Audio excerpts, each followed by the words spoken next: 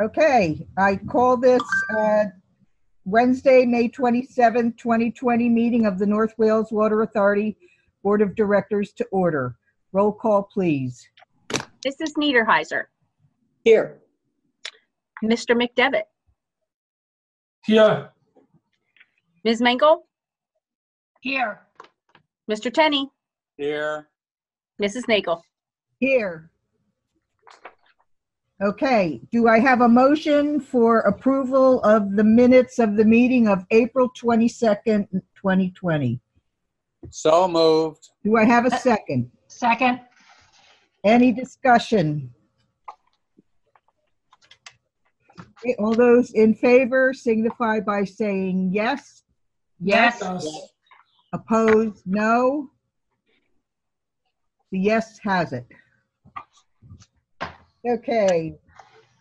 Resolutions. The 2020-10 authorization regarding our National Guard agreement. Do you want to talk about that, Bob?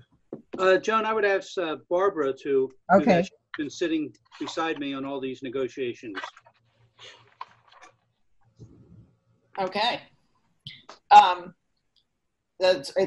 The history is all spelled out in the whereas clauses to the resolution, but as you are no doubt aware, after the assumption of or purchase of the Warrington system, the authority was then faced with what was going to be the status of the existing agreement the township had with the National Guard Bureau relating to the PFAS contamination from the Horsham Air National Guard field, et cetera. And we began some correspondence back and forth with some of the military personnel who were dealing with this issue with the township. And just finally, recently, in the last couple of weeks, we're able to have a phone conversation with them to run down what the authority's concerns are and to discuss how to put together basically an assignment agreement that under which the township, the authority will take over remaining tasks subject to certain conditions. So we have drafted an agreement. It has not yet been sent to the military, and what we're asking the board to do is to authorize us to share that draft with the military personnel and to work out negotiating any minor changes with them. Anything that they came back with that was substantial, we would bring back to the board, but otherwise asking the board to authorize Bob and our office to finalize the agreement. Let me add just a couple words to that. If you remember, Mike Clark and I attended a meeting at Warrington Township probably a year ago, maybe a bit longer, and the Air National Guard asked us to agree to the transfer of the Warrington agreement to us with terms and conditions that we just found non-acceptable. The primary issue was they wanted us to guarantee that we would undertake what they called plume control, and that we would guarantee them that we would pump the contaminated wells for an unlimited duration, regardless of what impact that had on our water system. The new agreement that Barb helped negotiate does not have those provisions in it. It provides that we would pump those wells for a limited period of 5 years, under which the Air National Guard would reimburse us for the cost of operation, but we have no obligation to run those wells if in any way, shape, or form, in the sole opinion of our water authority, it diminishes our water quality from that which we receive from Forest Park. So I believe the agreement is ripe for your approval, and I believe it has all the provisions that properly protect our authority. Barb, I have a question. National Guard Bureau, I wanted to ask who their parent is. The United States of America doesn't sound like the parent. Are they under the Department of Defense? I believe so. I can look back at the original. Hold on, let me see, because I believe it's identified. It seems that the DOD is missing from this, and I don't even know if they should be there. Well, And you would know better, of course. like using the same language that was in the original agreement, which just says United States acting by and through the National Guard Bureau. So I guess it is an agency of the United States, and I'm not sure of the levels, above, but my assumption is it's part of the Department of Defense, but this is how the original agreement with Warrington was written. There was no mention of any other intermediary level. Then is the EPA in this agreement their parent? It's almost hard to believe that National Guard Bureau is kind of almost like its own entity. I don't know, it seems, doesn't seem right. Donna, this is Bob. Go ahead. I only know from some of the meetings I've sat into is they almost operated like independent agencies. For instance, I believe Warminster Township now has agreements with both whatever the entity is, the Navy, and they have Air National Guard or the Bureau of Air National Guard. And apparently what portion of the base that they were, whatever part of the facility was theirs, and where the well was located is which jurisdiction it has. So you could have, because they have both Johnsville Naval Air Station and Willow Grove and Warminster, and they have multiple agreements according to where the well was located within the military installation. But we can certainly look at this before signatures are applied. But Well, then the National Guard Bureau is essentially a tenant, a former tenant.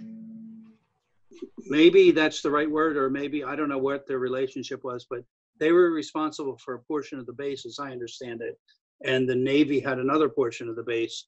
And they both are doing things, but apparently somehow someone identified the Air National Guard as a responsible party for that contamination, which took place in the Warrington wells that we now own under our purchase agreement. But we'll find out. One last question, Bob. You just said Air National Guard. So is this Air National Guard or National Guard Bureau? I believe, Barbara, help me. I think it's Bureau of Air National Guard. Is that what it is? I think, historically everyone's always called it Air National Guard, but from what I can tell, this is the official name of the entity that we're talking about that was responsible for that base. Right, and I believe that they are separate from the National Guard. The Air National Guard is just that. It is the quote unquote Air Force for all of the 50 states and some of the territories of the United States. So as opposed to the United States Air Force or the United States military. And I think, and we can double check it, I think while they're somewhat under the DOD, I don't think they're directly under the DOD, because the DOD controls all of armed forces, and the National Guard and Air National Guard can be controlled by the governors of particular states. So I think it's a little bit of a different entity. It just read like a bigger player was missing. Yeah, I'm looking at the signature page from the original agreement with Warrington, and it's signed by a colonel in the National Guard Bureau, approved as the legal form by Chief of Administration and Operations Law, and also by an Adjutant General. So there's several levels of officials within National Guard Bureau, but evidently no other entity within the military. Thank you. I have a question. This is Neil. On page 15 of the packet, there's a question, a note about reimbursing properties, 700 properties for a pressure reducing valve, and says we have no information about that item, whether Warrington met that requirement. Is that something that should be a concern for us? No, we now basically operate Warrington. We don't know that information. I have every belief, Neil, that they did do those reimbursements. for purpose of putting this in writing, since we didn't make the payments, we have disclaimed responsibility or specific knowledge. I believe everyone that was due a reimbursement from Warrington has been paid in full. And I guess before we put this in front of Joan for signature, we'll get that confirmed. Okay, now I'd like to remind everyone, we have not had a motion and a second at this point, so do we want to move with a motion? So moved. Second? Second. Okay, any further discussion? Okay, all those in favor signify by saying yes. Yes. Yes. Opposed? No. The yes has it. Thank Thank you.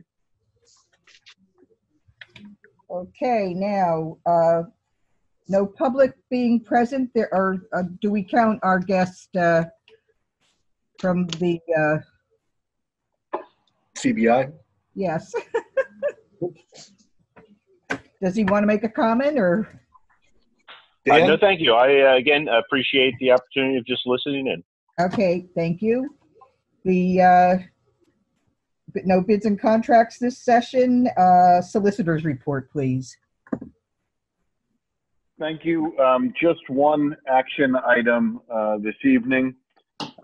We have a contract for professional services between the authority solicitor and engineer, and Orleans Conservatory Group general partner for a property known as Grove Valley Farm, located on Limekiln Pike. This is EJOB 1058. And as always, if you would like more details about the project, those questions are best asked of Brad and Lane. All right, do I have a motion? So moved. Second? Second. Thank you. Any discussion? In case you're wondering, this is the old Pileggi nursery on Limekiln Pike. They're converting it over to about a 50-lot housing development Wow. in Warrington Township. All right. All right, all those in favor signify by saying yes. Yes. Opposed, no. Yes has it. Thank you. That's all we have. All right, engineers report. Thank you. Last Wednesday, we had a bid opening for the General Hancock tank, water storage tank, contract 521-19-01A, general construction, and contract 521-19-01B, which is the electrical contract. On the general construction contract, we had two bids. And the low bidder was CB&I Storage Tank Solutions with a bid of $9,747,660. And for the electrical contract, we had a bid, low bid was from MJF Electrical Contracting Incorporated, and their bid amount was $175,750. So the total contract amount for both contracts is $9,923,410. And right now we're evaluating the bidder's qualifications and references, and we should have full recommendations at our next meeting. I think we have a representative from the low bidder or the apparent low bidder. Why don't you just take a few minutes and tell the board about yourself, just a couple minutes, and your company, and I think you said you actually did our High Point tank some years ago. Well, thank you very much. I wasn't prepared, but I've been with the company for 35 years, so I think I can work my way through a quick introduction. CB&I, like I said, has been around since the 1880s, building elevated water storage tanks. We were lucky enough to build your existing High Point tank back in the 80s under the name of PDM, Pitt Des Moines, which was a tank company that we joined together with back in 2000 or so. We are part of a major worldwide company called McDermott, which is a $17 billion facility that specializes in offshore drilling rigs, refineries, power plants, etc. But my company, a division of McDermott, is called Chicago Bridge and Iron, or CBI Storage Tank Solutions, and we specialize in elevated water storage tanks up and down the East Coast, as well as the rest of the country. Your tank will tie the world's record for a single pedestal style elevated tank at 4.1 million gallons. Obviously, we spent a lot of time with Carroll Engineering looking at the existing High Point tank and ensuring that all the benefits and good features of that tank were incorporated into their design for this one. So I call it, a 2.0 version. All the updated paint specs are incorporated, site conditions, etc. We'll be using a local general contractor by the name of Johnston Construction to support us with the foundation and mechanical work. But all of the other scope, including the design of that foundation, the fabrication and erection of the steel tank itself, as well as the painting of the tank, will be performed in-house by CBI Resources. So there's really not a lot of subcontractor scope on this project. It's pretty much all tank. And we're looking forward to hearing that the board is going to proceed with this at the next board meeting, and we'll start getting the insurance certificates, bonds, etc., pulled together and get a kickoff meeting going. Dan, this is Al Tenney. Will the tank be identical to the one at High Point? With regards to identical, no. The height is different. It's a little taller, but from a general appearance, it will have the same features in terms of a dome roof, the fluted vertical column supporting the bowl itself, a large internal riser, a steel condensate on the inside that is will be creating a large operations room for the municipality's use, with lighting and valves, et cetera, et cetera. So, yes, it's pretty much the same tank, but the height is taller, so it'll look a little bit different just from a distance. And we'll discuss that extra 100,000 gallons that makes us the largest in the world. And Al, I said 1 inch. I didn't say 100,000 gallons. Dan? Oh. Let's start somewhere. I was just going to throw out there that if we were able to get a property at a higher elevation, the tank wouldn't have had to been as high as it is. But we have to match the overflow of the existing tank. So that's why the column's going to be just taller. That's it. Okay. Right. Oh, fully agreed. Fully agreed. And that's something that I always help consultants evaluate early on in the projects to say, okay, you can buy this piece of property and the tank will be this high and cost this much, or you can spend more money and buy the hillside over there and reduce the cost of the tank. How much taller? Lane, I don't actually have the North Wales or the High Point drawings in front of me. I can't tell you offhand the additional height, but it's significantly taller than the other tank in order to maintain the same elevation. Right. So the high water elevations will match on both tanks. I think it's over 100 feet at least to the bottom of the tank itself. Okay. Yeah.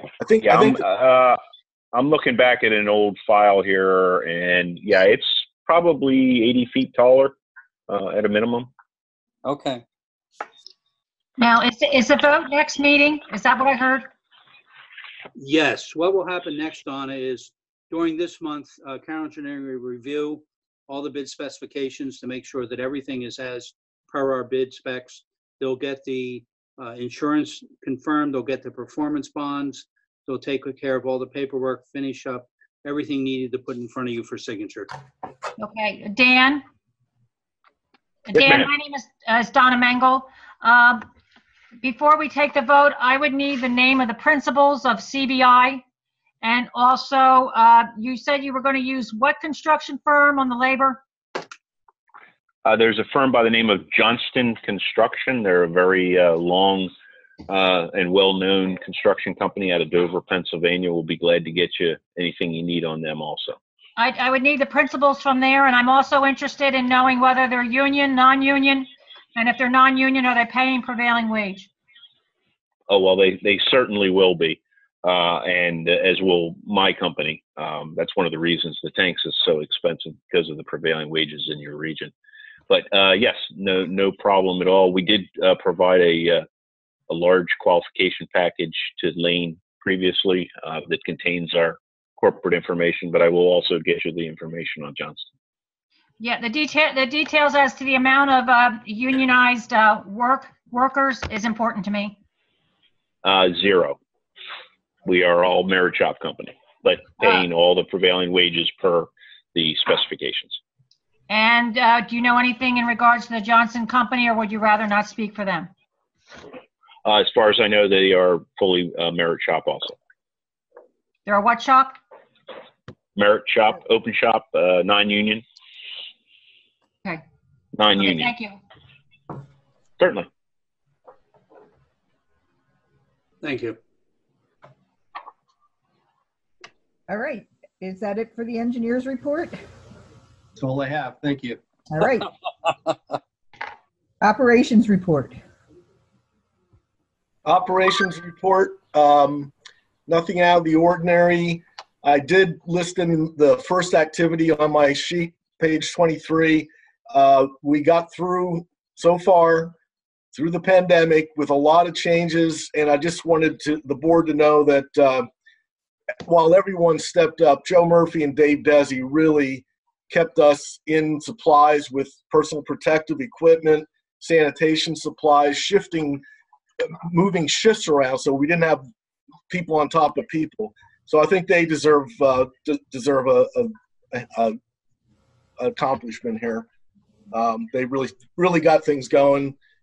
Felt like a ghost town when I go into the office and there's nobody there, but everyone is through the same thing. So, Bob, you'll pass on the gratitude of the board to them?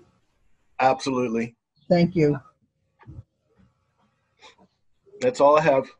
Any questions about the operations report? No.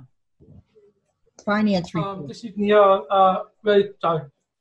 One thing about the operations report, I wanted to note on LinkedIn, I saw that Joe Murphy just celebrated his 37th anniversary with North Wales Water Authority. I guess. He did. He did. Yeah. We had, Congratulations on behalf of everybody here for sticking around that long. You don't see that very often anymore. we will convey that on behalf of the board as well. Yep. All right. That's it then, the finance report? You know what? I didn't hear Christine on. Are you on with us? Yep.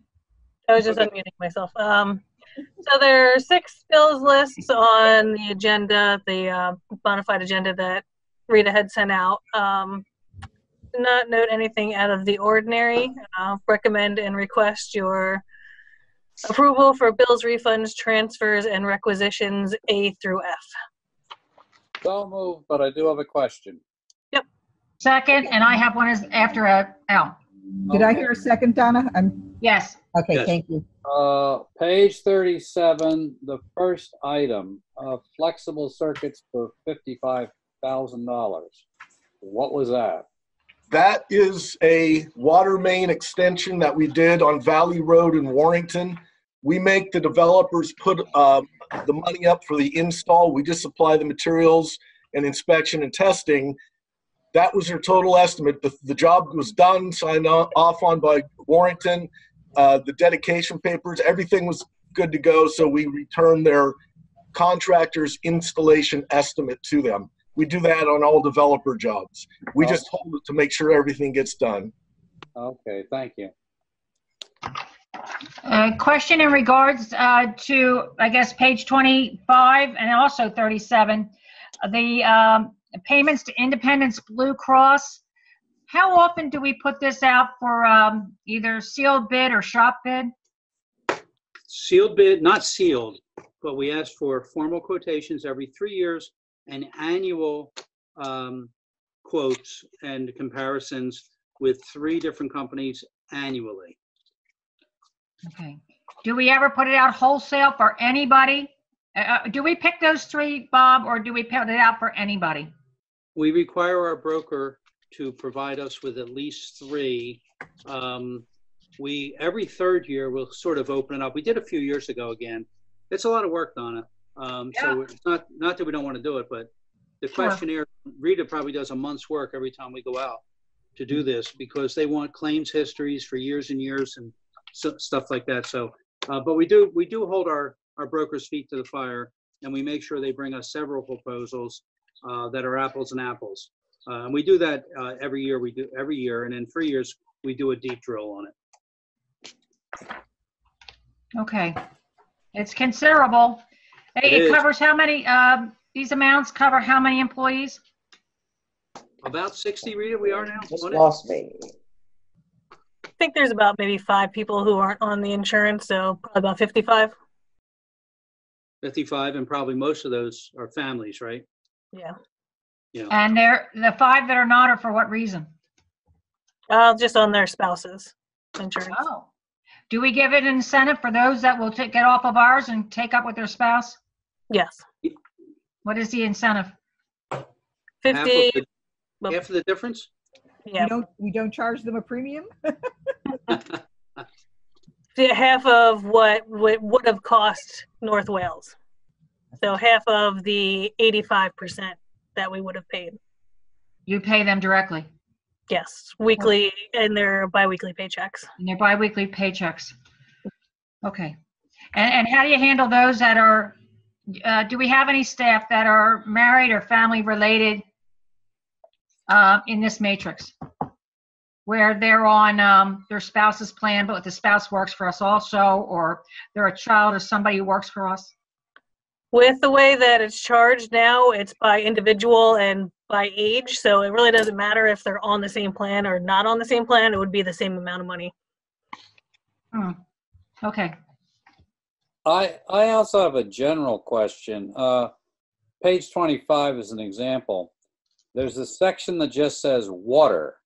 I never see sewer.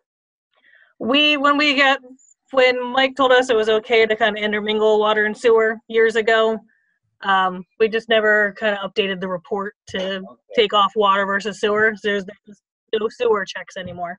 Okay. Excuse me, is this Sally? Yes. Yes, my iPad failed and I'm on my phone, just so you know. Welcome back. I can't see you. Welcome back, Sally. Hi, Sally. Hi, okay.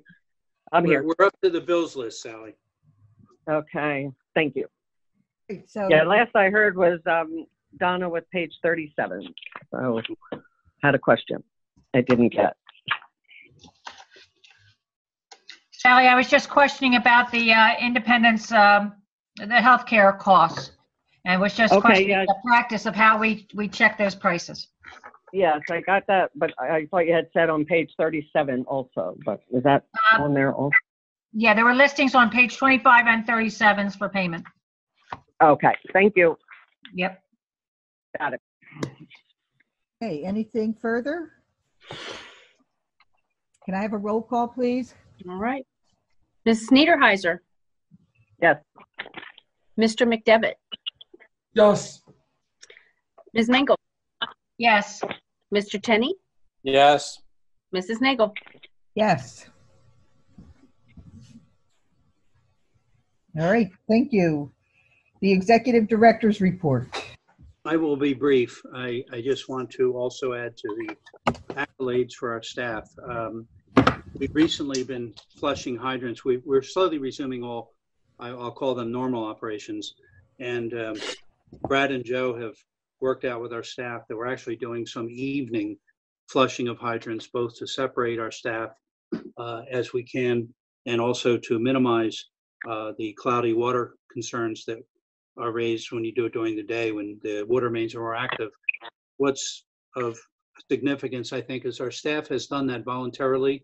We are not paying overtime. They are not looking for shift differentials. We have some of the crew working during the day, some working evening hours, and our staff has been incredibly cooperative in helping us through this coronavirus dilemma that we're all in.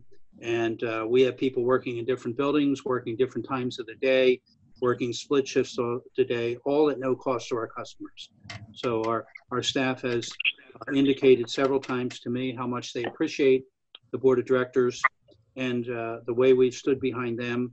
And I want to say on behalf of your executive staff, we all appreciate it because you've made our job easier, because we know we can do the right thing without hesitation, and we can make the right decisions for our customers and for our staff without questioning ourselves or second guessing ourselves. So I thank you all for that. Right. The last thing I want to mention is nobody seems to be sure of how long this quarantine or whatever we want to call it is going to last. So for that reason, I'm not sure if this is the last video meeting we're going to have. And for that reason, if anyone on the board finds the need for an authority iPad or a laptop, please get in touch with Rokib. We have some that are sort of hand-me-downs, but still very functional.